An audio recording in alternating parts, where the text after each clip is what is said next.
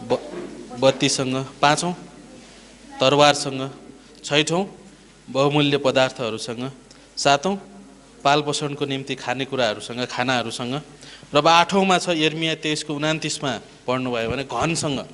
Okay, hammer भनिएको छ। Okay, घनसँग। Okay, जसको मतलब चाहिँ नि जसले टुक्रा टुक्रा पार्न सक्छ। ओके, पद पढ्नुहोस्, पदमा तपाईँले थाहा पाइहाल्नुहुन्छ। ओके, टुक्रा टुक्रा पार्ने र त्यसपछि निर्माण गर्ने काम। ओके, परमेश्वरको वचनले हामीलाई टुक्रा टुक्रा पार्दछ अथवा छिया छिया पार्दछ। ध्यान दिनुहोस् ल यता। ओके, भन्नुको अर्थ के हो? ओके, परमेश्वरको वचनले यर्मिया 23:29 भनिएको छ परमेश्वरको वचन घन हो जसले टुक्रा टुक्रा पार्दछ। ओके, ओके, अब परमेश्वरको वचनले ओके कसरी टुक्रा टुक्रा, के टुक्रा टुक्रा पार्दछ?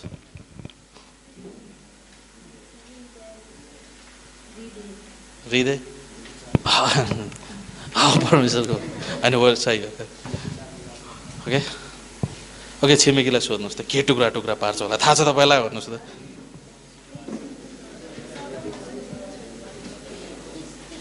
सोध्नुहोस्, अलि अलि अलि जटिल तरिकाले सोध्नुहोस्, उत्तर नभनुन्जेलसम्म सोध्नुहोस्। ओके, यो डिस्कसन तपाईँहरूले गर्न जरुरी छ।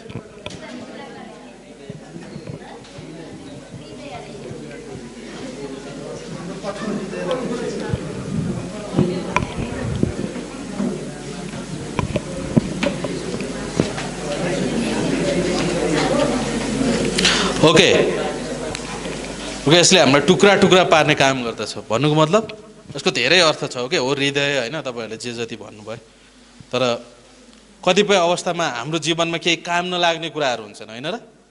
छन्, हुन्छन् नि, होइन? छन् नि, होइन? काम नलाग्ने कुराहरू। परमेश्वरको वचनले चाहिँ त्यसलाई हामीलाई भनौँ न, हामीलाई त्यसले दुःख दिन भन्दाखेरि पनि मैले भन्न खोजेको मतलब भनौँ न एउटा सही सेन्सले भन्दैछु, होइन? एउटा सही तरिकाले सिद्धिएको कार्यको नजरले, दृष्टिकोणले म भन्दैछु। केही कुराहरू जस्तो काटछाट गर्नुहुन्छ क्या उहाँले, न ह्यामरले हान्नुहुन्छ भन्नुको मतलब मेरो जीवनमा सायद हुनसक्छ मेरो अल्छेपना परमेश्वरको निम्ति काम छैन, उहाँले त्यसलाई ह्यामरले हान्नुहुन्छ। मलाई हान्नुहुन्न। ओके, मलाई उहाँले प्रेम गर्नुहुन्छ तर त्यसलाई हान्नुहुन्छ, होइन? सायद हुनसक्छ मेरा केही गलत बानीहरू हुनसक्छ, होइन? होइन र? मेरा गलत सोचहरू हुनसक्छ अथवा अरू धेरै यस्ता कुराहरू हुनसक्छ जसले परमेश्वरको वचनले मलाई विजय हुनको निम्ति एउटा हम्मरको रूपमा म भन्न सक्छु। परमेश्वरको वचन हम्मर हो। मेरो अल्छीपना ड्याङ भन्न सक्छु, होइन? मेरो पुरानो पाप स्वभाव ड्याङ भन्न सक्छु, होइन? मेरो पुरानो हृदय, ओके, मेरो पुरानो हृदय ड्राम यो। ओके, त्यहाँ छ अनि अरू धेरै छन् नि, होइन? त्यहाँ छ धेरै कुराहरू छन्। ओके, त्यो उहाँ परमेश्वरको वचन सँगै फेरि त्यसले यो घरले निर्माण गर्नको निम्ति पनि अब त्यसले अनावश्यक कुराहरूलाई टुक्रा टुक्रा पार्ने काम मात्र होइन, तर त्यो आवश्यक कुराहरूलाई निर्माण गर्ने काम पनि गर्दछ। ओके, परमेश्वरको वचनले मलाई भनौँ न जब काटछाट हुन्छ भने, होइन, त्यसले ढुङ्गा एउटा भनौँ न व्यवहारिक अवस्थामा अथवा भनौँ न सही संरचना नभएको, सही बनावट नभएको ढुङ्गालाई, होइन, जब एउटा कामदारले, होइन, वरिपरि हिर्काएर त्यसलाई एउटा सेप दिने काम गर्दछ। सँगै फेरि परमेश्वरको वचन घन हो, यसले केही कुराहरूलाई त्यसो टुक्रा टुक्रा पार्ने काम गर्दछ। सँगै फेरि यसले स्वरूप दिने काम गर्दछ। ओके, यसले स्वरूप दिने काम गर्दछ, यसले निर्माण गर्ने काम गर्दछ। र अन्तिममा 9मा मैले आगो, होइन, यर्मिया 20:9, लुका 24:32। ओके, आगो, होइन, परमेश्वरको वचनले न्याय गर्ने शक्ति दिँदछ अथवा भनौँ म त ठम्ब्याउने शक्ति दिँदछ। यसले शुद्ध पार्ने शक्ति दिँदछ। अनि यसले आगोले जसरी सबै कुरालाई छेड्दछ त्यसरी नै यो वचनले मेरो हृदयमा, होइन, मेरो मांसपेशीहरूमा हिब्रू 4:12 अनुसार, होइन, यसले मलाई छेड्ने काम गर्दछ, जुन अत्यन्तै राम्रो कुरा। अब यो 9वटा कुराहरू पनि तपाईँले इक्जामको निम्ति तयार पारेर राख्न सक्नुहुन्छ। याद गरौँ, हामी परमेश्वरको वचनमा, होइन, दैनिक जीवनमा हामी कसरी जिउन सक्छौँ, दैनिक जीवनमा परमेश्वरको वचनद्वारा जिउनु भन्ने विषयमा हामी छौँ। अब याद छ जब यूहन्ना 4 अध्यायमा, होइन, मत्ती 4 अध्यायमा जब येशू ख्रिस्टलाई, ओके, ध्यान छ क्लासमा कि छिमेकीसँग? बाइ द वे, क्लासको समयमा छिमेकीले ध्यान लिन्छ भने त्यो सबभन्दा खराब छिमेकी हो। छिमेकीलाई प्रेम गर्नु भनेको छ, होइन? त्यसको मतलब फेरि भरेदेखि, होइन, आफ्नो छिमेकीलाई आफैले चाहिँ प्रेम गर्नु भनेको छ। घनले हो, बाइबलले, होइन, बाइबलले। तर यसको ओके परमेश्वरको वचन कहिले पनि यो छेडखाना भन्ने थाहा छैन होइन।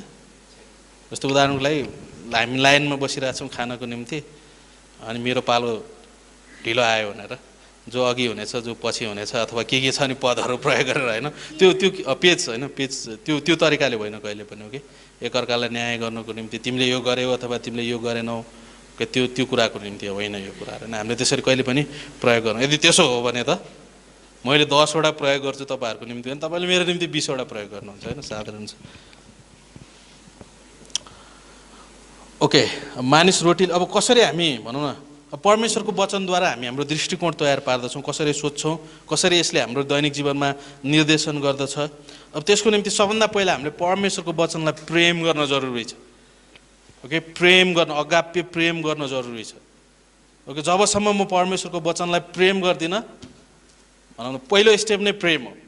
मतलब म यसलाई प्रेम गर्दछु, मलाई थाहा छ यसको महत्त्वपूर्ण कति महत्त्वपूर्ण छ, यसले मलाई के बताउँदछ, यो के हो भन्ने यसको मान्यता मलाई थाहा छ भन्नुको मतलब म यसलाई प्रेम गर्दछु।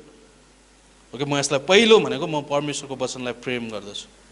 ओके प्रेम भनेको के हो होइन हामीलाई थाहा छैन होइन। अत्यन्तै भनौँ न परमेश्वरले आफ्नो योजनामा प्रेमलाई अत्यन्तै केन्द्रमा राख्नु भएको छ होइन। बाइबलसँग जब मेरो सम्बन्ध छ पहिला म बाइबललाई प्रेम गर्दछु, म आफ्नोपना वाउ होइन परमेश्वरको वचन हो, यसलाई म यसलाई म प्रेम गर्दछु होइन, यसलाई म प्रेम गर्दछु। र जब म यसलाई प्रेम गर्दछु र जहिले पनि होइन यसलाई प्राप्त गर्नको निम्ति, यसलाई हासिल गर्नको निम्ति, यसलाई लिनको निम्ति जहिले पनि म नम्र हृदयले तयार हुँदछु। पहिला म परमेश्वरको वचनलाई प्रेम गर्दछु र दोस्रोमा म जतिखेर पनि नम्र हृदयले अथवा नम्र सोचले अथवा नम्र मनले होइन म यसलाई स्वीकार गर्नको निम्ति, लिनको निम्ति तयार भइराख्दछु होइन। जसको मतलब म परमेश्वरको वचनमा परमेश्वरसँग जुन अधिकार छ त्यो अधिकारमाथि म समर्पित हुँदछु। पहिला म परमेश्वरको वचनलाई प्रेम गर्दछु र जब जे जति कुराहरू यसले मलाई सिकाउँछ, जे जति कुराहरू यसले मलाई बताउँदछ त्यसलाई म अत्यन्तै नम्र हृदयले, नम्र सोचले, नम्र मनले होइन म यसलाई लिँदछु। ओके जब म परमेश्वरको वचनलाई पहिला प्रेम गर्छु होइन म सुन्छु। अब प्रेम जसले परमेश्वरको वचनलाई प्रेम गर्छ भने उसको प्रत्येक वचनहरू उसको निम्ति महत्त्वपूर्ण हुन्छ। बाइबलसँग बिताएका प्रत्येक समय उसको निम्ति महत्त्वपूर्ण हुन्छ होइन। यस्तो लाग्छ उसले ठिक छ त्यहाँ चाहिँ अरू धेरै कुराहरू पनि छन् तर परमेश्वरको वचन उसको केन्द्रमा हुँदछ र न त ऊ परमेश्वरको वचनद्वारा दैनिक जीवनमा जिउँदछ। र जब उसले यसलाई लिनको निम्ति, हासिल गर्नको निम्ति, प्राप्त गर्ने अवसर पाउँदछ भने ऊ परमेश्वरको वचनप्रतिको अधिकारसँग समर्पित भई नम्र हृदयले यसलाई स्वीकार गर्ने काम गर्दछ, यसलाई लिने काम ऊ तयार हुँदछ होइन। वास्तवमा भन्न खोजेको मतलब ऊ नम्र हृदयले तयार हुँदछ परमेश्वरको वचन स्वीकार गर्नको निम्ति। यदि म प्रेम गर्दिनँ र नम्र हृदयले परमेश्वरको वचनलाई स्वीकार गर्दिनँ भने यो मेरो हेड नलेज मात्र हुँदछ होइन, मेरो ज्ञानमा मात्र सीमित हुँदछ, यो बुद्धिमा कहिले पनि आउँदैन। परमेश्वरको दृष्टिकोणमा ज्ञानमा मात्र जसले घमण्डी बनाउँछ। अनि यहाँ चाहिँ कतिपय व्यक्तिहरू मलाई जतिको बाइबल कसैलाई थाहा छैन घमण्डी हुन्छन्। याद छ यस्तो लाग्छ ऊ 3rd इयरमा छ भने 1st इयर आएको बाबु तिमीलाई त केही पनि थाहा छैन, पहिला 3 वर्षको बाइबल कलेज गर अनि म कुरा गरौँला होइन। हेड नलेज अनि यहाँ ब्रेनमा दिमागमा मात्र बसेको छ। अनि तपाईँलाई सायद सबै कुरा थाहा हुँदैन, अनि तपाईँलाई थाहा नभएको कुरा उसले भन्दछ अनि हेर त तिमीलाई भन्दा बढी मलाई थाहा छ, भोलिदेखि नमस्कार गर्नु भनेर होइन, भोलि बिहान उठेर नमस्कार गर्नु के हेड नलेज के छैन, प्रेम छैन परमेश्वरको वचनसँग। ओके त्यसको मान्यता छैन, हेड नलेज होइन, दिमागमा मात्र होइन। कतिपय बाइ द वे अस्ति पास्टर बुवाको छोरा होइन इराज जसले भर्खर बाइबल कलेज सिद्धाएर आउनुभयो, उहाँसँग एकछिन बसेर हामी कुरा गर्दै थियौँ अनि उहाँले भन्दै हुनुहुन्थ्यो मलाई त केही पनि थाहा छैन हो भन्नुहुन्थ्यो। अनि 4 वर्ष उहाँले होइन हामीलाई लाग्न सक्ला अरू सेमिनारीहरूमा गयो भने के हुन्छ, 4 वर्षको गरेपछि बिटिएस भएपछि टाइ लगाएपछि चर्चको गेटबाट म छिर्न बित्तिकै सबले नमस्कार गर्नुपर्छ कारण मैले 4 वर्षको बिटिएस गरेको छु। अनि उहाँले भन्दै हुनुहुन्थ्यो मलाई केही पनि थाहा छैन क्या होइन, अझै एक वर्ष म तपाईँहरूले के गर्नु हुँदो रहेछ त्यो कुराहरू देख्न चाहन्छु, मलाई खासै केही कुराहरू पनि थाहा छैन। अनि त्यही फरक हुन्छ होइन। जब हामी बाइबल कलेजमा अन्य बाइबल कलेजमा र हाम्रो बाइबल कलेज हामी जस्तै अरू बाइबल कलेजहरू पनि छ क्या, हाम्रो मात्रै भन्न खोजेको होइन। ओके यो किसिमको बाइबल कलेजमा जब हामी बाइबल कलेजबाट बाहिर जान्छौँ भने वास्तवमा होइन मलाई बाइबलको न हिजो केही थाहा थियो न आज केही थाहा छ, तर मैले परमेश्वरलाई चिनेको छु। ओके त्यो नम्रता ममा विकास हुन्छ अनि जब म परमेश्वरको वचनमा गहिरिँदै जान्छु भने त्यसले घमण्ड मलाई धेरै कुरा थाहा छ, म जतिको कसैलाई थाहा छैन भन्ने हो, त्यो गलत हो। ओके, त्यो घमण्डी हो, घमण्ड हो। वास्तवमा डक्टर स्टिभनले त्यही लेख्नु भएको छ। ओके, म आफ्नो यहाँ मनबाट भन्न खोजिरहेको छैन। ओके, अत्यन्तै राम्रो कुरा। अनि उहाँले मत्ती 4:4 कन्टेक्स्टमा, ओके, मानिस रोटीले मात्र होइन तर त्यहाँको कन्टेक्स्ट योभन्दा अघिल्लो क्लासमा पनि हामीले धेरै कुराहरू बताइसकेका छौँ। अब यसो शैतान आउँछ, ओके, उसले भन्छ ढुङ्गालाई रोटी बनाऊ। परमेश्वर येशू ख्रीष्टले भन्नुहुन्छ यो लेखिएको छ, होइन, यो लेखिएको छ। याद गरौँ, येशू ख्रीष्ट 40 दिन 40 रात त्यहाँ चाहिँ उपवास बस्नुभएको थियो। उहाँले केही पनि कुराहरू खानु भएको थिएन। अब याद गरौँ, जहिले पनि संसार, शरीर, शैतानले, ओके, जे कुरामा हामी कमजोर छौँ त्यो कुरामा उसले पहिलो, या चाहिँ हामीले योभन्दा अघिल्ला क्लासहरूमा सायद रोमी एबिडीको क्लासमा हुनसक्छ अथवा यही क्लासमा हुनसक्छ। ओके, तपाईँहरूले सम्झिनुहुन्छ, मैले बिर्सेँ। शैतानले कुन क्षेत्रमा आक्रमण गर्छ? ओके, जुन क्षेत्रमा, ओके, डक्ट्रिन, ओके, शिक्षा, जुन क्षेत्रमा म बाइबलीय शिक्षामा कमजोर छु, ओके, त्यो ठाउँमा उसले आक्रमण गर्छ। ओके, उसलाई थाहा छ होइन के कुराहरू कमजोर छु भन्ने। अब याद गरौँ, येशू ख्रीष्टले भन्नुभयो यो लेखिएको छ, यो लेखिएको छ, यो लेखिएको छ, होइन। शैतानले पनि त्यहाँ चाहिँ यो लेखिएको छ भन्दाखेरि पनि पहिला उसले परिस्थितिहरूमाथि, होइन, जहिले पनि याद गरौँ, शैतानको सबभन्दा, शैतान अथवा जुन कुराहरूद्वारा हामी परिचित हुँदछौँ, शैतान, शरीर, संसार, अरू धेरै कुराहरू छन्, ओके, जुन हामीलाई थाहा छ। तर विशेष गरेर शैतान भन्नुको मतलब सबैलाई म होइन, त्यो सबैलाई केलाएर ल्याउँदैछु एकै ठाउँमा। ओके, उसले जहिले पनि परिस्थितिहरूमा हामीलाई केन्द्रित गराउने काम गर्दछ। तिमी भोकाएका छौ नि त भनेपछि ढुङ्गालाई रोटी बनाऊ। ओके, ढुङ्गालाई रोटी बनाऊ। तर येशू ख्रीष्टले भन्नुहुन्छ, ओके, हो, रोटी, ढुङ्गालाई रोटी उहाँले बनाउन सक्नुहुन्छ, तैपनि उहाँले बनाउनुहुन्न। कारण उहाँ रोटीले होइन तर परमेश्वरको मुखबाट निस्केको प्रत्येक जीवित वचनले जिउनुहुन्छ, जसको कारण त उहाँले भन्नुभयो यो लेखिएको छ। हो, 40 दिनसम्म म भोकाएको, मैले खाएको छैन, म भोकाएको छु, आवश्यकता छ, र पनि म यी खानेकुराहरूद्वारा होइन तर म परमेश्वरको वचनद्वारा जिरहेको छु। त्यही कारणले शैतान यस्तो लेखिएको छ, इट इज रिटन, होइन, यो लेखिएको छ। याद गर्नु, त्यही भएर परिस्थितिहरू जहिले पनि, होइन, परिस्थितिहरूलाई, होइन, शैतानले यो चाहन्छ कि हरेक विश्वासीहरू परमेश्वरको वचनद्वारा जिएको होइन तर ती विश्वासीहरू जीवनको परिस्थितिहरूबाट जिएको। अनि त्यो विश्वासी राम्रो हुनसक्छ, उसले खासै भनौँ कुनै पाप नगरेको हुनसक्छ, भनौँ सिद्ध छ भन्न खोजेको होइन, तर भनौँ साधारण पापहरू, सार्वजनिक पापहरू, जुन भनौँ झुट बोल्ने कुराहरू अथवा नैतिक रूपले ऊ राम्रो हुनसक्छ, होइन, सायद ऊ भनौँ अरू धेरै कुराहरू यसो हेर्दाखेरि राम्रो हुनसक्छ, र पनि ऊ आफ्नो परिस्थितिहरूबाट यति जकडिएको हुनसक्छ कि उसले परमेश्वरको वचनद्वारा जिउनुको साटो परिस्थितिहरूबाट जिरहेको हुन्छ। भन्नुको मतलब म भोकाएको छु, मलाई खानाको आवश्यकता छ। जबसम्म म मेरो, होइन, शरीरमा कपडा लाउँदिनँ अथवा मेरो आवश्यकता म पुरा गर्दिनँ, तबसम्म म कसरी परमेश्वरको वचनमा जिउँदछु? म भोकाएको छु भन्ने वास्तविकतालाई लुकाएर कसरी म भन्न सक्छु कि परमेश्वरको वचन यो लेखिएको छ भनेर? अनि एक्ज्याक्ट, होइन, शैतानले त्यही नै चाहन्छ, होइन, एक्ज्याक्ट परिस्थितिहरूमा, ओके, परिस्थितिहरूमा तर येशू ख्रीष्टले भन्नुहुन्छ यो लेखिएको छ। येशू ख्रीष्ट परमेश्वरको वचनद्वारा जिइराख्नु भएको थियो, अनि उहाँ आफ्नो मानवीयतामा, होइन, परमेश्वरको वचनद्वारा उहाँ जिइराख्नु भएको थियो।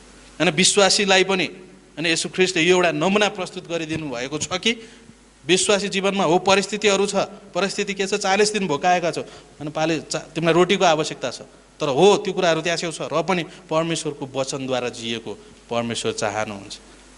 ओके, यो कुरालाई हामीले बुझ्न जरुरी छ। ओके, परिस्थिति चाहे जस्तोसुकै कमजोर किन नहोस्, चाहे जस्तोसुकै दयनीय किन नहोस्, म परमेश्वरको वचनद्वारा जिउँछु। अनि त्यहाँ चाहिँ एउटा यस्तो समय छ जतिखेर परमेश्वरले मलाई उचाल्नुहुन्छ, अनि परमेश्वरले मलाई उचाल्नुहुन्छ। याद गरौँ, हामी संसारमा कति दिन भोकै रहँला, होइन, याद गरौँ त हामी कति दिन बाइबल कलेजकै, होइन, साधारण खाना खाएर बसौँला, होइन, 3 वर्ष त हो नि, होइन र? त्यहाँ मिठो खाने दिन पनि त छ नि, होइन। मलाई बाइबल कलेजमा हुँदाखेरि त्यही लाग्थ्यो क्या, एउटा सन्तुष्टि कसरी हुन्थ्यो भन्दाखेरि बाइबल कलेजको खाना खाँदै गर्दाखेरि, होइन, त्यसको प्रतिक्रियाहरू विभिन्न किसिमका हुन्थ्यो, त्यो खानाको प्रतिक्रियाहरू, होइन। त्यो पहिला कुरा त्यो जिब्रो सुहाउँदो हुने थिएन, त्यसपछि त्यो पेट सुहाउँदो हुने थिएन, अरू धेरै कुराहरू सुहाउँदो हुने थिएन। अनि एउटा कुराले चित्त बुझाउँथ्यो क्या, म कति दिनहरू खाने, होइन, 3 वर्ष त हो नि, 2 वर्ष त हो नि, त्यसपछि कसले मलाई यहाँ राखिरहन्छ र, होइन। म आफ्नो घरमा गएपछि त मेरो श्रीमतीले पकाएको मिठो खानेकुरा खान पाइहाल्छु नि, होइन। कति दिनसम्म रहला क्या परिस्थितिहरू, होइन, कति दिनसम्म रहला। ओके, एउटा व्यक्तिले, एउटा मिसनरीले च्यालेन्ज गर्नुहुन्थ्यो, होइन। उहाँ एउटा ठाउँमा मिसन फिल्डमा जानुभयो, उहाँ जुन कोठामा बसिरहनु भएको थियो अनि त्यो कोठामा मुसा दौडिन्थ्यो अनि उहाँलाई लाग्थ्यो मेरै कोठामा मात्रै किन मुसा दौडिन्छ प्रभु होइन योना जस्तो क्या योना जस्तो कति मेरै कोठामा मुसा दौडिन्छ होइन त्यहाँ चाहिँ त्यो परिस्थितिहरू छ अनि यस्तो लाग्थ्यो उसले 12 चोटि प्याक गरेर क्या आफ्नो लुगा त्यो ठाउँबाट फर्किनको निम्ति म परमेश्वर तपाईँले त्यो ठाउँमा ल्याउनु भयो होइन मेरो कोठामा मुसा दौडिरहेको छ होइन मेरै भन्नुको मतलब होइन मेरै खल्ती किन क्या म तपाईँको काम गर्दैछु मेरै खल्तीमा किन पैसा हुँदैन यतिसम्म कि मलाई खानको निम्ति पनि अनि उसले जुन व्यक्तिलाई प्रचार गर्छ कहिले त्यो प्रचार गरेको व्यक्तिको थप्पड खान्छ कहिले उसले गाली खान्छ होइन कहिले चप्पल खान्छ होला बिचरा सायद होइन अरू के खान्छ हामी भनौँ अनि उसले 12 चोटि त्यो कोठामा बसेर होइन लगभग 6-7 महिनाको पिरियडमा उसले 12 चोटि आफ्नो कपाललाई आफ्नो कपडालाई सुटकेसमा राखेर अब म निस्कन्छु अनि मुसा दौडिरहेको छ अनि म मण्डली स्थापना गर्न आएको छु जुन व्यक्तिलाई म सुसमाचार सुनाउँछु उसले सबभन्दा पहिला मलाई थप्पड हान्छ अनि प्रभु म गलत ठाउँमा छु होइन उसले 12 चोटि अनि आफ्नो सुटकेस लिएर बाहिर निस्किन्छ जब ऊ ढोकामा निस्किन्छ अनि भनौँ न 12 चोटिसँग एकचोटि मात्र होइन ओके पहिलोचोटि निस्किन्छ प्याक गरेर अब म यो ठाउँमा कहिले पनि आउँदैन मुसा दौडिरहेको छ ओके अनि चट्ट ऊ ढोका बाहिर आउँछ होइन परमेश्वरको प्रेमले उसलाई लाचार बनाउँछ अनि म परमेश्वरलाई काम गर्न दिन्छु अनि 12 चोटि ऊ फर्किन्छ होइन 12 चोटि तर भनौँ अलिक केही समयपछि होइन त्यही ठाउँमा होइन केही समयपछि त्यही ठाउँमा त्यहाँ चाहिँ मण्डली स्थापना हुन्छ धेरै चेलाहरू उत्पादन हुन्छन् अनि त्यतिखेर चाहिँ मानिसहरूले वाह है तर त्यो व्यक्तिको सङ्घर्ष के थियो 12 चोटि उसले प्याक गरिएको थियो मेरै कोठामा किन मुसा दौडिन्छ होइन मेरै कोठामा किन मुसा पास्टर स्यालोले दिनुभएको उदाहरण हो यो के होइन र परमेश्वरको वचनद्वारा जिउनु भनेको त्यो ओके त्यो हो त्यहाँ चाहिँ 40 दिन म भोकाएको छु हो मलाई रोटीको आवश्यकता छ हो म कमजोर भोकाएको छु र पनि म परमेश्वरको वचनद्वारा भन्नुको मतलब येशू ख्रीष्टले परमेश्वरको प्रबन्धमा परमेश्वरले जतिखेर खा भन्नुहुन्छ त्यतिखेर खानुहुन्छ येशू ख्रीष्टले होइन भने 40 दिन ओके 60 दिन ओके 120 दिन कारण किन म रोटीले होइन म रोटीले होइन म परमेश्वरको वचन यो लेखिएको छ भन्ने वचनद्वारा जिरहेको छु ओके यो लेखिएको छ भन्ने वचनद्वारा अनि इट इज रिटनबाट म जिरहेको छु जबसम्म परमेश्वरले मलाई दिनुहुन्न तबसम्म म खान्न अनि येशू ख्रीष्टको त्यो भनौँ येशू ख्रीष्टले ओके म मेरो पिताको मार्ग निर्देशनमा मलाई मेरो पिताले देखाउनु भएको दिशामा मलाई मेरो पिताले दिनुभएको उद्देश्यमा म चल्दछु अनि यो चाहिँ महत्त्वपूर्ण कुराहरू हुन् ओके अत्यन्तै महत्त्वपूर्ण कुराहरू हुन् त्यसपछि अर्को कुरा यहाँ छेउ छ जति हामी परमेश्वरको वचनद्वारा जिउँछौँ याद गरौँ होइन हामी इनामको हकदार हुनेवाला छौँ ओके परमेश्वरको वचनले हामीलाई इनामको विषयमा प्रतिज्ञा गरिएको छ अब यहाँ चाहिँ केही कुराहरू म तपाईँहरूलाई भन्न चाहन्छु जुन अत्यन्तै एउटा विद्यार्थीले होइन परमेश्वरको वचनद्वारा जिउनको निम्ति अत्यन्तै महत्त्वपूर्ण कुराहरू यहाँ छेउ छन् जस्तो उदाहरणको लागि पहिलोमा हामी लिन सक्छौँ होइन विशेष गरी यो व्यक्तिगत तयारीको निम्ति मैले भन्दैछु होइन कसरी हामी परमेश्वरको वचनसँगको सम्बन्धमा व्यक्तिगत रूपले तयार हुन सक्दछौँ र कसरी हामी हाम्रो दैनिक जीवनमा परमेश्वरको वचनद्वारा जिउन सक्दछौँ अब पहिलो चाहिँ येशू ख्रीष्टसँगको मेरो व्यक्तिगत सम्बन्ध ओके येशू ख्रीष्टसँग मेरो व्यक्तिगत सम्बन्ध भन्नुको मतलब पहिलो कोरिन्थी 2:12 भन्दछ के भन्दछ हेर्नुहोस् त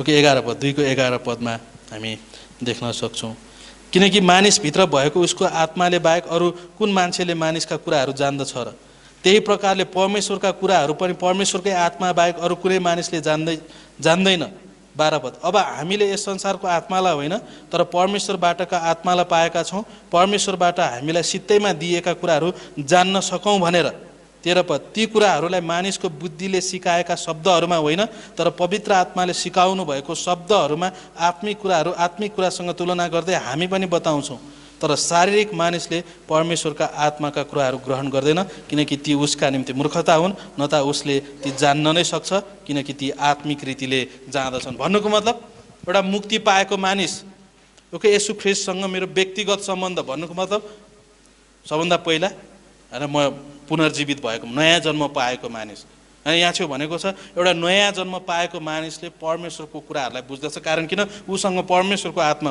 हुनुहुन्छ तर अलिकति पछि शारीरिक मानिस भन्नुको मतलब जसले मुक्ति पाएको छैन उदाहरणको लागि एउटा शारीरिक मानिस जसले मुक्ति पाएको छैन उसलाई गएर हामीले बतायौँ भने परमेश्वर हुनुहुन्छ ओके परमेश्वरले तपाईँलाई प्रेम गर्नुहुन्छ अनि उसको सोच के हुन्छ मलाई लाग्छ कि बाँदरबाट मान्छे बनेर आएको हो भनेर हामी भन्छौँ परमेश्वरले तपाईँलाई प्रेम गर्नुहुन्छ, उसले भन्छन् होइन होइन बाँदर। किन बाँदरबाट? कारण मैले त्यही कुराहरू पढिरहेको छु।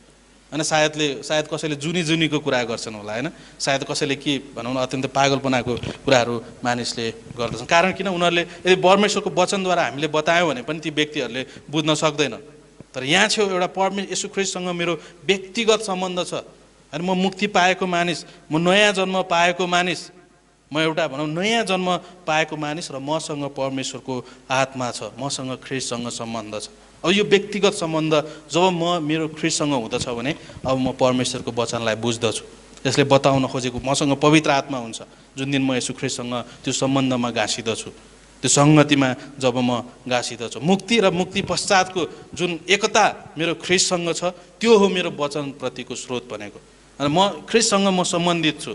मुक्ति र मुक्ति पश्चात म उहाँसँग एकतामा छु, जसको कारणले यो वचनद्वारा जिउनको निम्ति म सिक्दछु। कारण येशू ख्रीष्ट स्वयंले पनि भन्नुभयो, मानिस रोटीले मात्र होइन तर परमेश्वरको मुखबाट निस्केको प्रत्येक जीवित वचनले जिउँदछ। भनेपछि ख्रीष्टसँगको मेरो सम्बन्ध ओके, यसले अत्यन्तै महत्त्वपूर्ण कुराहरू। यदि मेरो ख्रीष्टसँग सम्बन्ध छैन भने अवश्य पनि म यो वचनलाई बुझ्न सक्दिनँ, यसले भनेका कुराहरूलाई म स्वीकार गर्न सक्दिनँ। त्यसो दोस्रो कुरा, अनि परमेश्वरको जुन वचन प्रेरणा प्राप्त छ, अब यो प्रेरणा प्राप्त वचनसँगको सकारात्मक सहमति पनि आवश्यकता छ। जस्तो उदाहरणको लागि भन्न खोजेको मतलब के हो? यो परमेश्वरको वचन हो, एउटा किताब मात्र होइन तर यो किताब हो।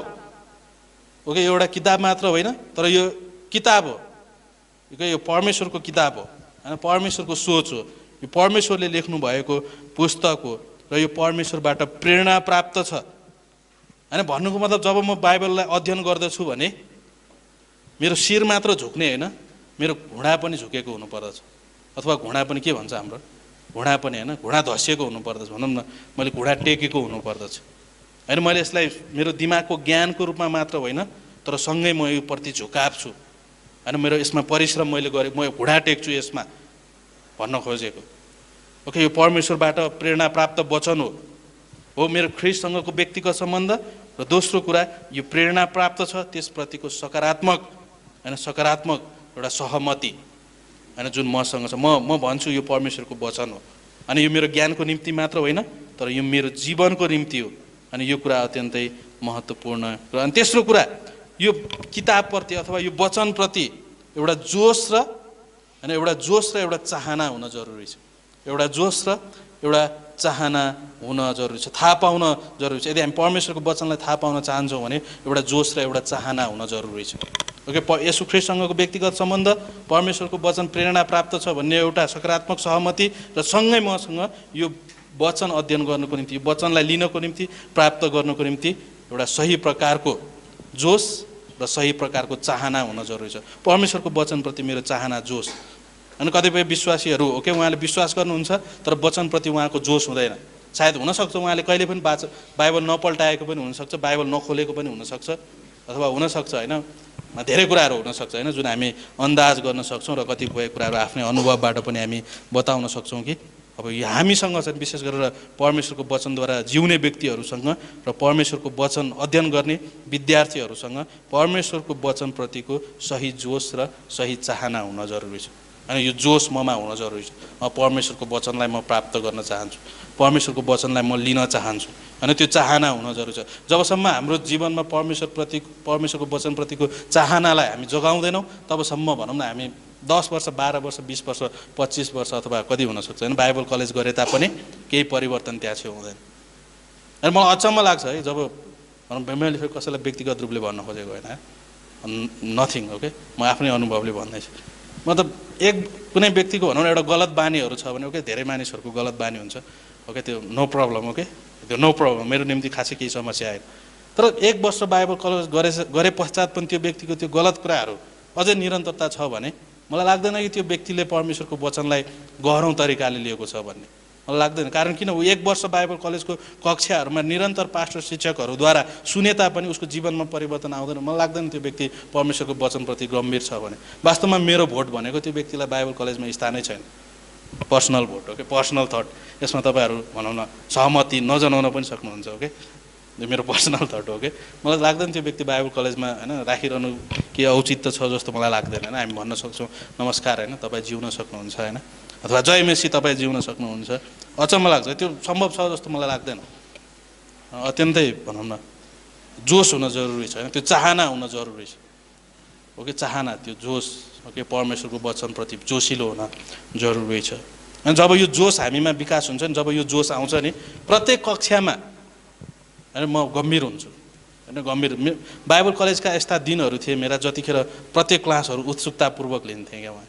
फर्स्ट सेमेस्टर ओके भनौँ न अल्छी लाग्थ्यो कतिपय कुराहरूमा, फेरि सधैँ त्यस्तो भइरहेको छ भन्ने पनि होइन, सधैँ फेरि सिद्धै हुनुपर्छ भन्ने पनि होइन। कतिपय कमजोरीहरू छन्, त्यो कमजोरीहरूलाई हामी वास्तविक कमजोरीहरूलाई हामी नाम दिन्छौँ होइन। योभन्दा अघिल्लो क्लासहरूमा हामीले नाम दिन्छौँ र त्यसलाई हामी परमेश्वरको अगाडि लाँदछौँ। तर कतिपय कक्षाहरू यस्ता थिए होइन, कतिपय भनौँ न बाइबल कलेजको मध्य सेमेस्टरहरू कतिखेर होइन क्लास कतिखेर आउला क्या, अनि कतिखेर हामी त्यो जोस एउटा विकास हुन्छ। साँच्चै नै परमेश्वरले त्यो कुराहरू दिनुहुन्छ, त्यो चाहना परमेश्वरले दिनुहुन्छ। र चौथो महत्त्वपूर्ण कुरा भनेको ठम्याउनको निम्ति प्रार्थना। ओके, प्रार्थना अत्यन्तै महत्त्वपूर्ण कुरा हो होइन। मार्टिन लुथरले भनेका थिए जसले राम्रोसँग प्रार्थना गरेको छ उसले राम्रोसँग अध्ययन गरेको छ। ओके, मार्टिन लुथरले भनेका थिए जसले राम्रोसँग प्रार्थना गरेको छ उसले राम्रोसँग अध्ययन गरेको छ। मलाई लाग्छ यसरी परिभाषित गर्दाखेरि पनि केही फरक पर्दैन। बाइबल अध्ययन भनेको एउटा प्रार्थना नै हो कि, एउटा प्रार्थना नै हो। परमेश्वरसँगको मेरो सम्बन्ध, मेरो सङ्गति जुन अत्यन्तै राम्रो छ। अब के प्रार्थना साथ म परमेश्वरको वचनलाई लिँदछु, यो अत्यन्त। अब त्यसपछि पाँचौँमा छ परमेश्वरको वचनले प्रस्तुत गरेको कुरालाई होइन, परमेश्वरको वचनले प्रस्तुत गरेको कुरालाई आज्ञा पालन गर्ने एउटा पूर्व मानसिकता मसँग हुन जरुरी छ, अथवा पूर्व अवस्था हामी जे पनि भन्छौँ। परमेश्वरको वचनलाई जब म प्राप्त गर्छु त्यसलाई आज्ञा पालन गर्नको निम्ति पूर्व मानसिकता भन्नुको मतलब परमेश्वरको वचन अध्ययन गर्नुभन्दा अगाडि नै परमेश्वरको वचनले जे कुरा मलाई बताउँदछ त्यो म मेरो जीवनमा उतार्नको निम्ति, लागू गर्नको निम्ति, व्यवहारिकतामा ल्याउनको निम्ति मैले पहिला नै मानसिकता बनाइसकेको छु। ओके, मलाई थाहा छैन परमेश्वरको वचनले आज मलाई के भन्ने हो, परमेश्वरको वचनले मलाई कुन कुरा मलाई बताउने हो मलाई थाहा छैन, र पनि म पहिला नै यो कुरामा निश्चित भइसकेको हुन्छु कि आज परमेश्वरको वचनले जे मलाई बोल्नुहुन्छ त्यो म पालना गर्न, त्यसलाई म फलो गर्न, त्यसलाई म पछ्याउने, यो पूर्व मानसिकता अनि यो पूर्व अवस्था म सिर्जना हुन जरुरी छ। ओके, यो विद्यार्थीमा विशेष गरेर हामीमा हुन अत्यन्तै जरुरी छ। यो अत्यन्तै राम्रो कुरा हो। वास्तवमा यदि भनौँ न जबसम्म म परमेश्वरको वचनलाई पालना गर्दिनँ, भन्नुको मतलब मेरो व्यवहारमा उतार्दिनँ, तबसम्म म सिकाउनको योग्य हुँदिनँ। तबसम्म म सिकाउनेको, यदि म त्यो कुराहरू गर्दिनँ भने म टिचरको निम्ति डिस्क्वालिफाई हुँ। अनि मलाई यो पुलपिट दिनुहुन्न, साधारण अर्थमा भन्नुपर्दा मतलब दिनै हुन्न, कहिले पनि दिनुहुन्न भनेको छैन, समय भइसकेको छैन भन्न खोजेको कि होइन, समय भइसकेको छैन। ओके, त्यसपछि एउटा समय मैले पर्खिन जरुरी छ। अनि यो चाहिँ महत्त्वपूर्ण कुराहरू हो होइन, यो आज्ञा पालन होइन। त्यो भनौँ आज्ञा पालन भन्नुको मतलब परमेश्वरको वचनले जे कुराहरू बताउँदछ त्यसलाई म पछ्याउन रेडी छु अनि पछ्याउन म तयार छु। सायद कतिपय मैले बुझ्न नसकुँला, कतिपय योभन्दा अगाडिका जुन मेरा सोचहरू थिए ती सोचमा विरोधाभास यसले जनाउला, मेरो आफ्नै सोचहरूमा, मेरो आफ्नै व्यक्तिगत सोचहरूमा जुन तरिकाले मैले त्यो कुराहरूलाई बुझिरहेको थिएँ त्यसमा विरोधाभास यसले प्रकट गर्ला, र पनि परमेश्वरको वचनबाट केही कुरा प्राप्त गर्नुभन्दा अगाडि नै मैले यो मानसिकता बनाइसकेको हुन्छु कि आज परमेश्वरको वचनले जुन कुरा मलाई बताउँदछ त्यो पालना गर्नको निम्ति, कारण यो परमेश्वरको वचनबाट आएको। अनि यदि मेरो मानसिकतामा, मेरो पूर्व सोचहरूमा यसले बेमेलता जनाए तापनि मेरा सोचहरू बेमेल रहेछन्, मेरा सोचहरू खराब रहेछन्, तर परमेश्वरको वचनलाई मैले प्राप्त गरेको छु, यसलाई म पछ्याउँछु। र जबसम्म म पछ्याउँदिनँ, ओके, चेलाहरूले कसलाई पछ्याउँथे? किन उनीहरू चेला भए? नपछ्याएको भए चेला हुन्थे? सही होइन र कि गलत भन्दैछु मैले? मेरो पछि लाग, ओके, नलागेको भए ओके, भन्नुको मतलब परमेश्वरको वचनबाट जे कुरा मैले प्राप्त गर्दछु म त्यसलाई पछ्याउँछु। ओके, म त्यसलाई पछ्याउँछु। यो अत्यन्तै महत्त्वपूर्ण कुराहरू। यदि मैले भनौँ परमेश्वरको वचनलाई पछ्याउनको निम्ति इन्कार गर्छु भने म शिक्षक भइराख्न जरुरी छैन। त्यसो मतलब सिद्ध हुनुपर्छ भनेको होइन, ओके, सिद्ध, तर यसको शैलीहरू हामीलाई थाहा छ। र अन्तिममा होइन आफ्नो अध्ययनमा भनौँ न एउटा आफ्नो अध्ययनमा जागरुकता अथवा अलिक कठोरता भन्छु म यसलाई होइन, आफ्नो अध्ययनमा कठोरता क्या, कठोरता, आफ्नो अध्ययनमा कठोरता भन्नुको मतलब के हो? यसलाई अलिकति सकारात्मक सेन्समा हामी लिन चाहन्छौँ कि भनौँ म मेरो दैनिक व्यस्तताको तालिकालाई बाहना बनाउँदिनँ परमेश्वरको वचन अध्ययन नगर्नको निम्ति। उदाहरणको लागि म बाइबल कलेजको सेड्युललाई पनि भनौँ उ गर्दिनँ क्या, बाहनाको रूपमा बनाउँदिनँ। म मेरो अध्ययनमा म यति कठोर छु कि ओके, मलाई थाहा छ परमेश्वरको वचन के हो, कि म कठोर बन्छु त्यसमा। ओके, कठोर, म निरन्तर त्यसलाई निरन्तरता दिइरहन्छु। ओके, त्यसो म व्यस्त छु र पनि परमेश्वरको वचनको निम्ति मसँग समय छ। या चाहिँ योभन्दा अघिल्लो क्लासमा हामीले भनेका थियौँ, मैले एउटा बाहना बनाएँ भने शैतानले 10 वटा अर्को बाहना दिन्छ। त्यति मात्र होइन, जब म एउटा बाहना बनाउँछु, अर्को बाहना बनाउँछु, अर्को बाहना बनाउँछु, त्यसरी शैतानले अर्को 10 वटा बाहना दिन्छ। अनि त्यो 10 वटा बाहना प्रयोग गरेपछि के हुन्छ थाहा छ मलाई? मैले एउटा बाहना बनाउँछु, उदाहरणको लागि बाहना बनाएँ, अस्ति किन आएन भन्दाखेरि डट डट डट भयो, भोलि किन आएन डट डट, भोलि त कसरी नआउने होइन, हिजो किन आएन भन्दाखेरि dot dot dot dot dot dot dot dot dot dot. त्यसको मतलब फेरि हाम्रो जीवनमा केही इमर्जेन्सी भएको हुँदैन भन्न खोजेको होइन। ओके, त्यहाँ चाहिँ कन्डिसनहरू छ, कहिलेकाहीँ इमर्जेन्सी हुनुहुन्छ, जस्तो शारीरिक बिमारी। ओके, शारीरिक बिमारी एउटा राम्रो बाहना हो। ओके, त्यसलाई हामी प्रयोग गर्न सक्छौँ। ओके ओके, सङ्गति नजाने एउटै बाहना के हो? बिरामी होइन, हामी त्यसलाई एउटा सही तरिकाले लिन सक्छौँ। अरू चाहिँ के हो? बाहना। ओके, अरू चाहिँ के हो? बाहना। ओके, अब शैतानले 10 वटा बाहना दिन्छ अनि त्यसपछि म मूर्ख हुन्छु क्या बिस्तारै।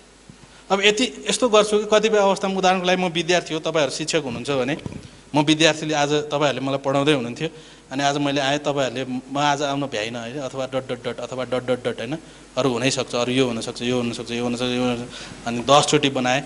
अनि त्यसपछि 11औँ चोटिको बाहना पनि म यसरी बनाउँछु कि मलाई थाहा छ जसको अगाडि म बाहना बनाउँदैछु त्यो व्यक्तिलाई थाहा छ कि मैले बाहना बनाइरहेको छु र पनि मेरो बाहना सिद्ध छ भनेर म विश्वास गर्छु क्या।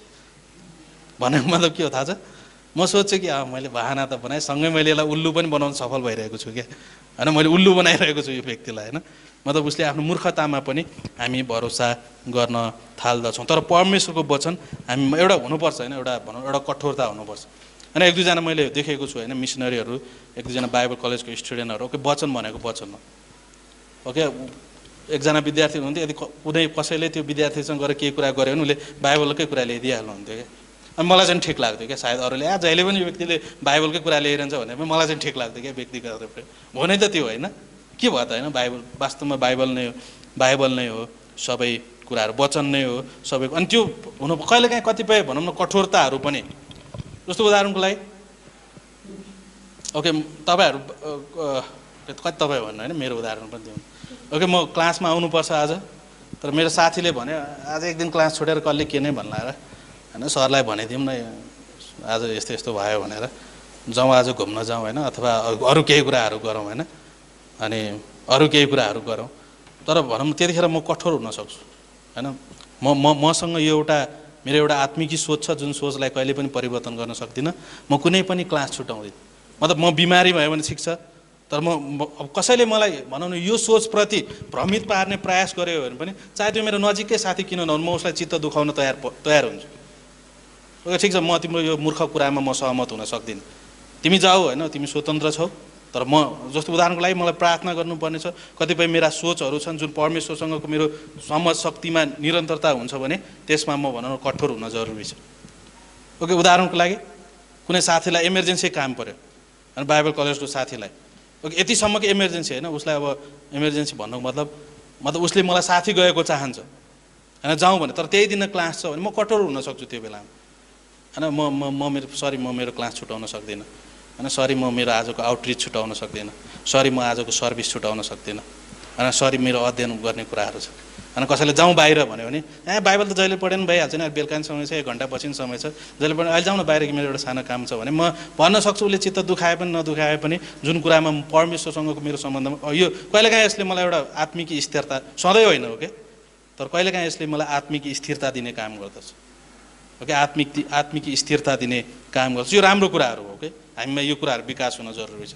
जस्तो उदाहरणको लागि ओके, मलाई मङ्गलबार क्लास पढाउनु छ, अरू धेरै उदाहरणहरू हामी बताउन सक्छौँ होइन, जुन हामीले क्लासमा बतायौँ भनेपछि यो कुराहरू भन्न खोजेको क्या। परमेश्वरलाई मैले दिनुपर्ने समयहरूमा यदि कुनै अरू तरिकाहरूले अनि त्यसलाई भ्रमित पार्ने काम गर्दा, उदाहरणको लागि यस्तो हुनसक्छ, आज मेरो छाकै बरु मेरो खानै नपाकोस् क्या, आज म भोकै बसौँ क्या, तर म सर्भिसको निम्ति समय, सङ्गतिको निम्ति म समय दिन्छु। हुनसक्छ आज मेरो शिरमा नै भोको होस् क्या, होइन, मेरो श्रीमतीको निम्ति आज मेरो शिरमा नै भोकै भए पनि केही फरक पर्दैन, यदि परमेश्वरलाई दिनुपर्ने समय सधैँ होइन नि। फेरि त्यसको मतलब भरे अल्छी लाग्यो भने पनि भन्न पाइँदैन, होइन। कतिपय समय एकदम परिपक्व ढङ्गले हामीले यसलाई लिन जरुरी छ। केही प्रश्न छ यो विषयमा? मलाई लाग्छ यसले प्रश्न उठाउँछ, त्यही भएर सोध्दैछु। भनेपछि त्यो प्रश्नको विषयमा मैले मात्र सोचेको रहेछु, ओके, त्यही भएर ओके।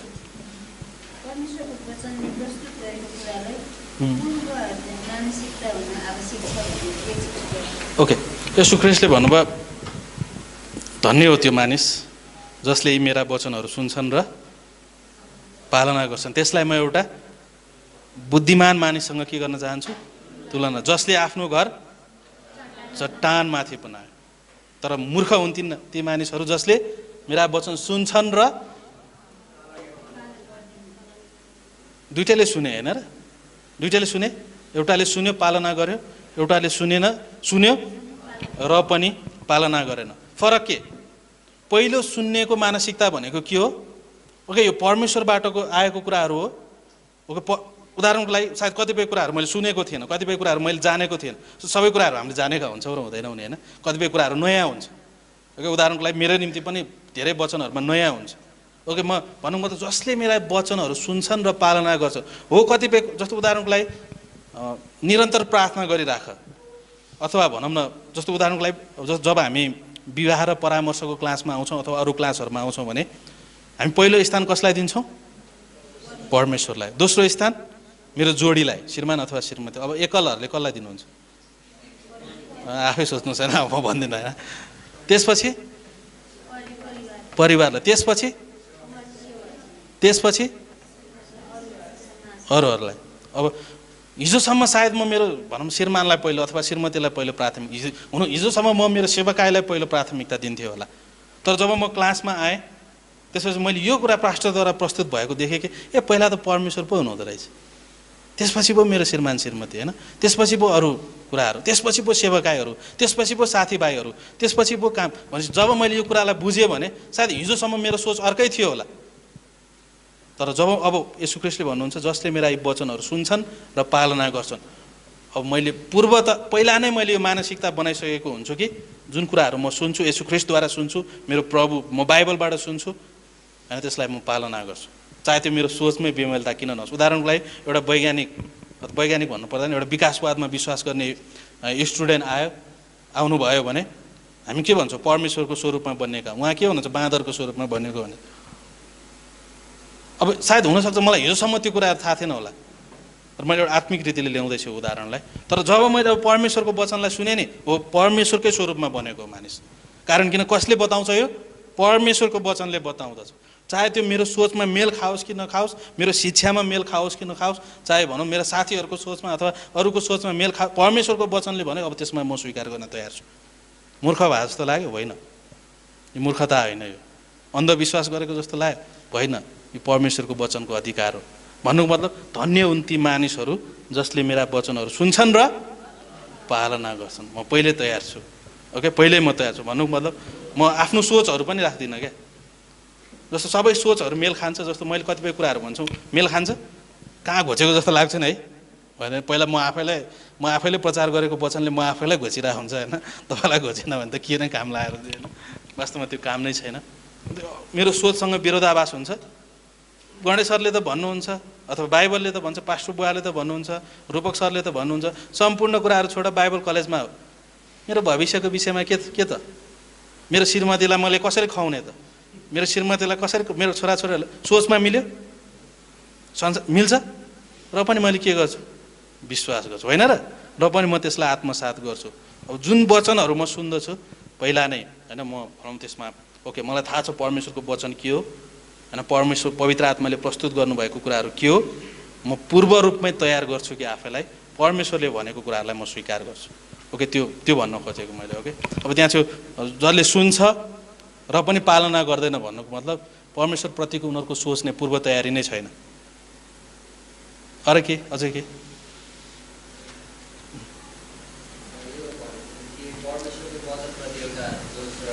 जानुपर्छ एज ए स्टुडेन्ट, तर कसरी यो चाहना जसलाई चाहिँ डेभलप गरेर प्र्याक्टिकल ओके यस यस ओके अलिक ठुलो स्वरले भन्दै त क्वेसन म राम्रो लागेको क्वेसन त्यो यसलाई ड्राइभर गर्नु त्यही भएर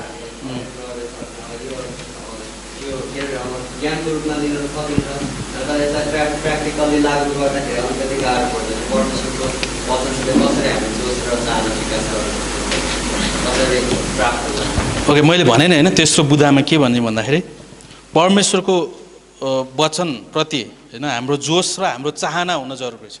ओके राम्रो कुरा हो, तर यसलाई कसरी विकास गर्ने त होइन, यो कसरी जगाउने त होइन त, कसरी जगाउने त, ओके कसरी जगाउने त। जस्तो यस्तो हुन्छ क्या, सिम्पल एकदम साधारण तरिकामा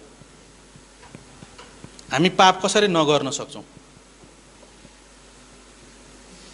पाप त गर्न सक्छौँ थाहा छ होइन, हामीसँग पुरानो पाप स्वभाव छ, संसार छ, शरीर छ, डट मेरो सोचे त्यस्तो छ, जहिले पनि म परीक्षाको सामना गर्छु, यता गएँ त्यही छ, उता गएँ त्यही छ। तर पाप कसरी नगर्न सक्छौँ त? ग्रेट क्वेसन होइन, ग्रेट क्वेसन होइन। ओके सिम्पल छ, साधारण छ, अरू जवाफहरू पनि होला नि, तर साधारण जवाफ सिम्पल छ। परमेश्वरसँगको सङ्गतिमा म रहिरहेको छु मात्र। के म परमेश्वरसँग त्यो हाँगा त्यो दागको बोटसँग म रहिरहेको छु, टाँसिरहेको छु।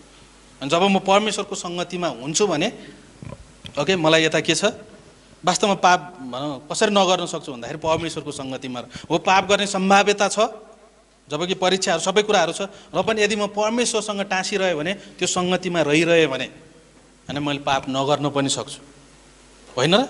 जस्तो उदाहरणको लागि होइन धेरै उदाहरण हुनसक्छ होइन, जस्तो म आफै निर्णय गर्छु होइन नगर्नको निम्ति, म आफै निर्णय, कारण परमेश्वरसँगको सङ्गतिमा। ओके पहिला परमेश्वरको वचनलाई म मान्यता दिन्छु। ओके मलाई थाहा छ परमेश्वरको वचन के हो भन्ने कुरालाई म मान्यता दिन्छु। ओके यसलाई म बहुमूल्य ठान्छु। उदाहरणको लागि यो बाटोमा हिँड्ने मानिसको निम्ति बाइबल के हो?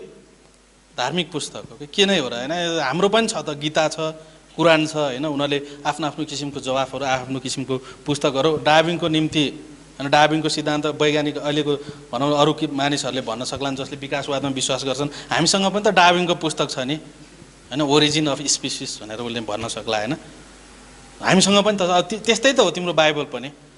तर जब हामी हेर्छौँ भने अनि फरक पाउँछौँ होइन र?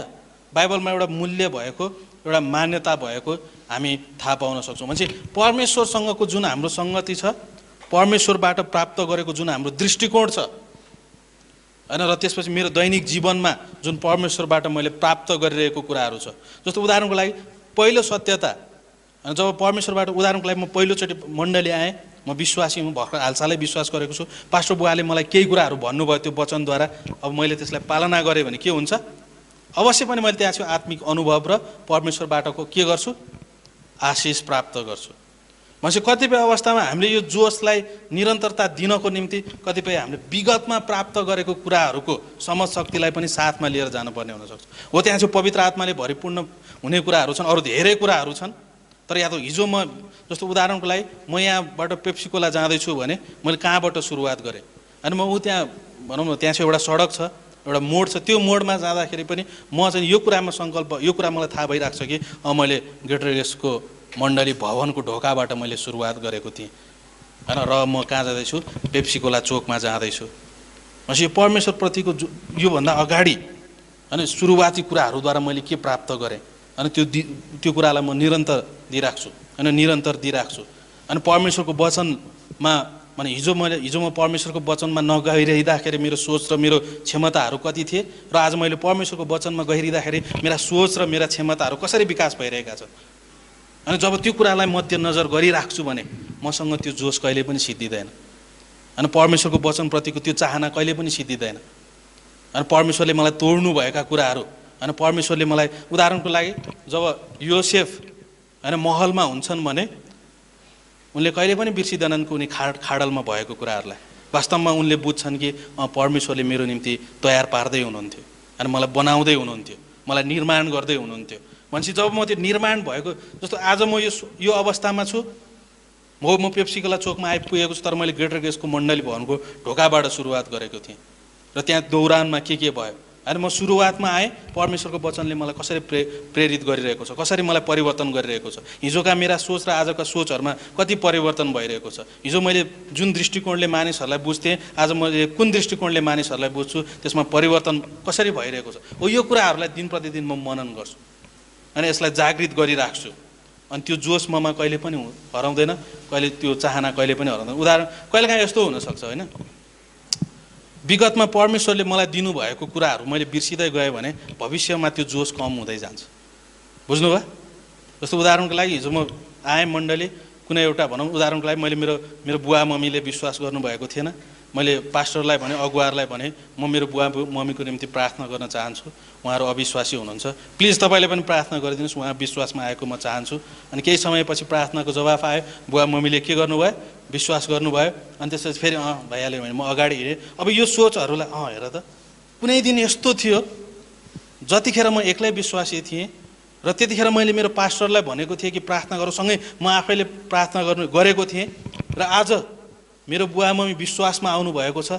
वाह, हेर्नुहोस् त, यो कुरालाई मैले ताजा बनाइराखेँ भने भविष्यमा जुन मेरो अप्ठ्यारो आउँछ, हुनसक्ला मेरा साथीभाइहरूको निम्ति, हुनसक्ला मेरो छिमेकीहरूको निम्ति, अथवा हुनसक्ला अथवा अरू कसैको निम्ति, अरू कुनै विषयमा अब प्रार्थना गर्नको निम्ति जुन किसिमको प्रार्थनाप्रतिको जोस थियो, अब त्यसमा तर मैले यो कुराहरू बिर्सिदिएँ भने, मैले कुनै जमानामा मेरो बुवा मम्मीको निम्ति पनि प्रार्थना गरेको थिएँ, मैले बिर्सिदिएँ भने, अनि त्यो प्रार्थनाको जवाफ आएको कुराहरू बिर्सिदिएँ भने अब भविष्यमा कुनै विषयहरू आउँछन्, त्यो विषयलाई प्रार्थनामा ल्याउनको निम्ति मलाई कठिन हुँदै जान्छ, होइन र?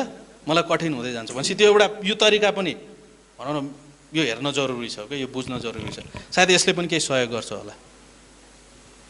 अर्को, सरी 10 मिनट गयो। माग्छौँ प्रभु ख्रीष्टको नाममा, आमेन। अरू प्रश्नहरू